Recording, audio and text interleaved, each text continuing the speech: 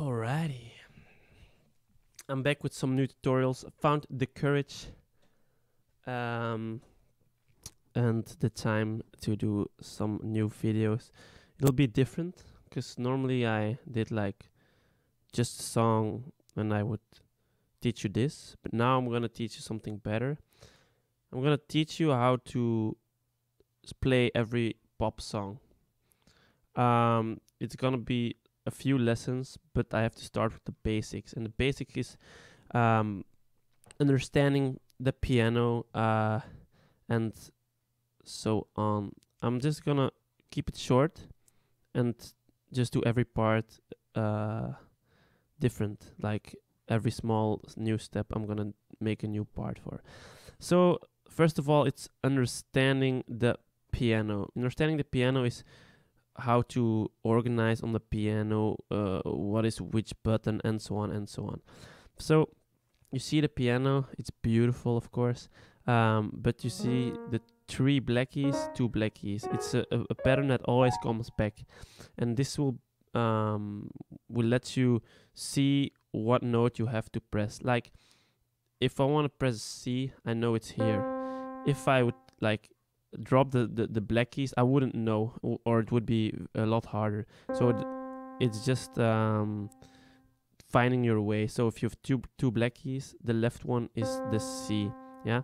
If you have like three black keys, like the middle right is an A. There are things you're gonna have to remember. At first you'll have to remember like one or two, and then it's easy to find because I will teach you how it goes and where it goes, but when you practice it a lot, then you'll find that you'll know them by heart. So this is a middle C. They call it middle C because it's just the middle of the piano. C is a do, like this is do or C, do re mi fa sol la si do. Just go higher, do re mi fa sol la si do. If you want to do it with A B C D, that's how we are gonna do it. It'll be C D E F G A B C and so on. So normally we start with an A because it's the start, but we can also start C, whatever. A B C D E F G A and so on and so on.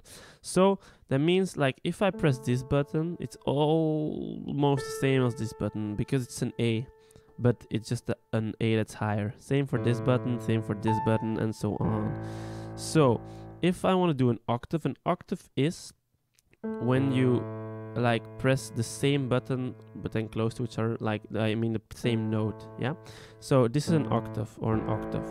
Most of the time they call it an octave, but they mean like the lower part, because what I'm gonna teach you is gonna be octaves mostly in the left hand, but that's just for people who like to sing when they play. Like if I play this,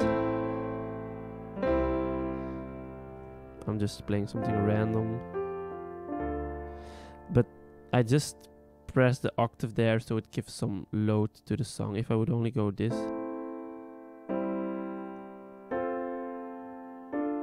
then it's very dull. So that's just a start. It's pretty easy. It's just finding your way through the piano. I hope you'll learn a lot about it. If you have questions or feedback, please leave them in the comments. Thank you.